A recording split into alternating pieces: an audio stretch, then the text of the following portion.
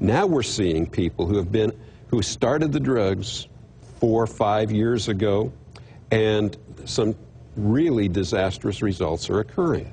Some people are developing a problem called dead jaw, which means that their jaw just wastes away, dies. It's not there anymore. There's another phenomenon that's happening, and that is that people are just walking along and they snap the middle of their thigh bone because it is too brittle to support their weight. The really tragic thing is that because it takes so long for these drugs to get out of the system, once someone has started the process, I don't believe they will ever again in their lifetime be able to remodel bone. Yeah, and they're essentially addicted in the process. What a tragedy to adopt a humanistic, evolutionary mindset in any discipline. In philosophy, it affects the way we look at life. In theology, it affects the abandonment of all the principles of morality. And in medicine, it affects the well-being and the quality of life of the individual.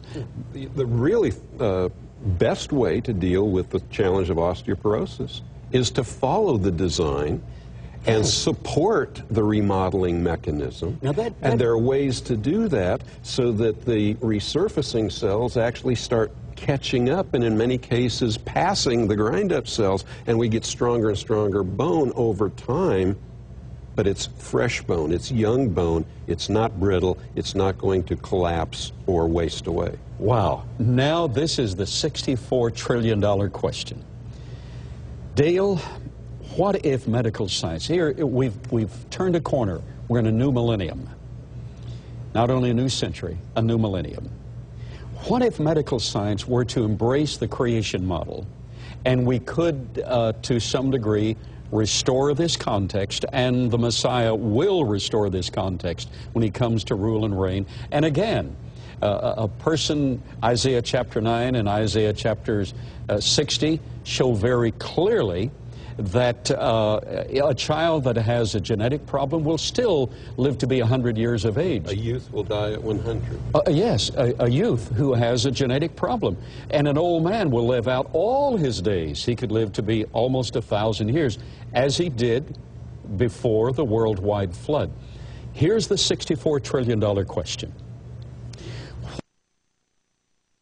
Of practitioners who not only embraced alternate medication, but in a thumbnail sketch, what if that group of qualified medical doctors, I'm not qualified, I do not practice medicine, what if that group, such as yourself, actually adopted a creation enterprise?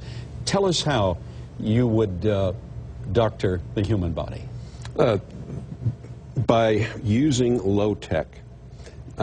What I tell people is we're a society that's absolutely fascinated with high-tech. Yes. The iPhone 3G was just introduced. Go out, try and find one.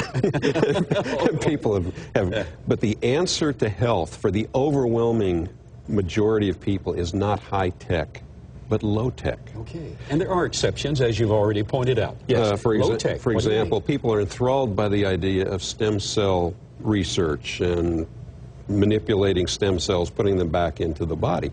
However, if people simply drink pure water, eat real food, give themselves basic nutritional supports, protect themselves from electromagnetic radiation, minimize the toxins that are coming into the body, they are going to support the health of their own God-given stem cells to do the work that God intended them to do, which was to pop up and repair injury in the body when it happens. That's marvelous. What's happening right now is we are having the stem cells themselves are being attacked by free radicals. The DNA is being altered, and the most current theory of the formation of cancer is that it is a stem cell disease. All right. All right. And with your practice, if anyone wants to get in touch with you, I wish every family watching who's in the family of TBN, I wish every family would watch this program over and over again. So if they want to get in touch with you, the audience can simply get in touch with Creation Evidence Museum, and we will get you in touch with Dr. Dale Peterson, who has given us incredible insight today. Now, We have these medical problems that we all experience. Aging. We all have some problem this very day that we're facing physically. But there's a greater problem than this. Dale and I have discussed this many, many times. You see, he's a born-again Christian. He's a creationist. Our greatest problem is the problem of sin. And it required the shedding of the blood of Jesus Christ to remedy. But not only the shedding of the blood, that blood must be applied. And in addition to that, it requires the new life of the resurrected Lord to sustain us. You see, Jesus came. He was born of a virgin.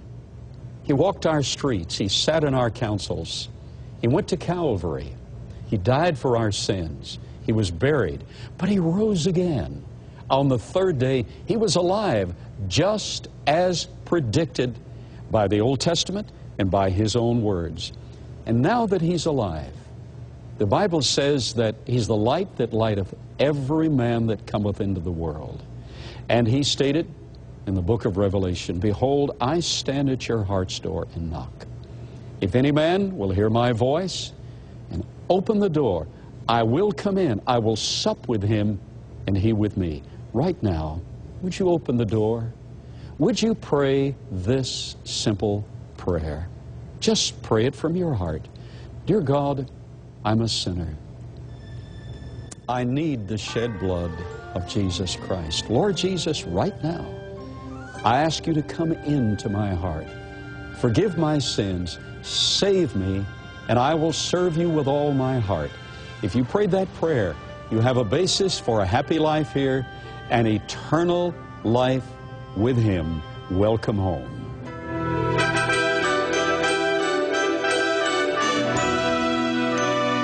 Creation in the 21st Century has been sponsored by Trinity Broadcasting Network. And only with your love gift of support can this program stay on the air. So write to Creation in the 21st Century, P.O. Box A, Santa Ana, California, 92711.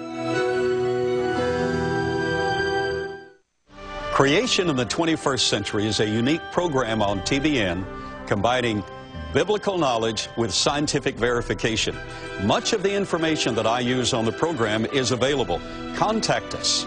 Just write Creation Evidence Museum, P.O. Box 309, Glen Rose, Texas 76043, or call us at 254-897-3200. We look forward to hearing from you today.